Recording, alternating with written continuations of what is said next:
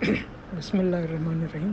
आज 26 मई 2020 को मैं आपको गुजर नाला प्रोजेक्ट के बारे में दिखाता हूँ और ये कैफ़े प्याला के करीब का हिस्सा है। गुजर नाला प्रोजेक्ट के जिसके तहत गुजर नाला की सफाई और गुजर नाला के दोनों तरफ रोड बनना था, ये 2016-17 के अंदर सिंध गवर्नमेंट ने 250 मिलियन रुपया 2016-17 बजट के अंदर रख के शुरू किया और इसको 3 साल में पूरा करना था और इसकी टोटल लागत 1000 मिलियन आना थे और जून 2020 में ये कंप्लीट होना था। KMC DMC सेंट्रल को ये टास्क दिया गया कि आप इमीडिएटली इंक्रोचमेंट रिमूव कराएं ताकि ये प्रोजेक्ट शुरू किया जाए।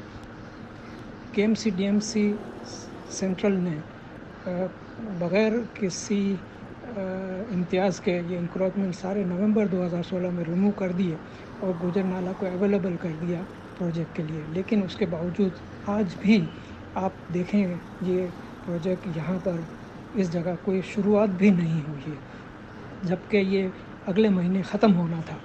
इंसान बनो कर लो भलाई का कोई काम, इंसान बनो दुनिया से चले जाओगे रह जाएगा बस नाम, इंसान बनो।